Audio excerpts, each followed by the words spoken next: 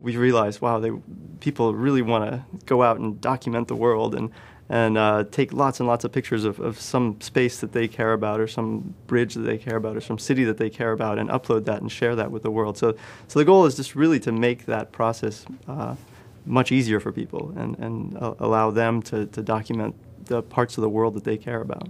So.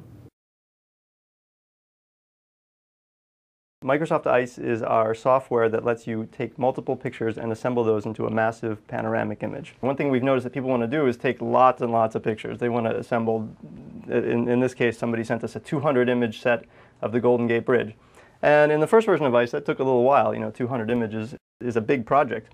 And one of the new things we're adding is the ability to very, very quickly import these 200 image sets. Let me just select all these pictures that I just showed you. This is 200 images of the Golden Gate Bridge.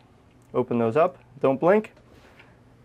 There. Microsoft Ice wasn't told anything about the order of those pictures. I just picked 200 pictures that happen to be the same thing, and in that amount of time, right there, that wasn't sped up or anything, it figured out how to align these pictures. Now we hit OK, but the user doesn't have to do anything else. That's it. They say, yep, that's what I wanted to capture, and Ice figured it all out for you.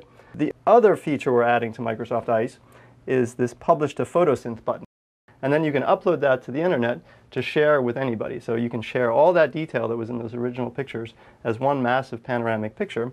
And once I've done that, I can go to the Photosynth website, and here's that picture. And notice all the detail in the originals is preserved, but it looks like one massive picture. Ice figured out everything, how to put everything together, and you can share this with the world live off the web. So this really lets people document the spaces and places that they care about in all the detail that they want to share it in. And that's the new version of Microsoft Ice. Please visit our website, try it out, let us know what you think.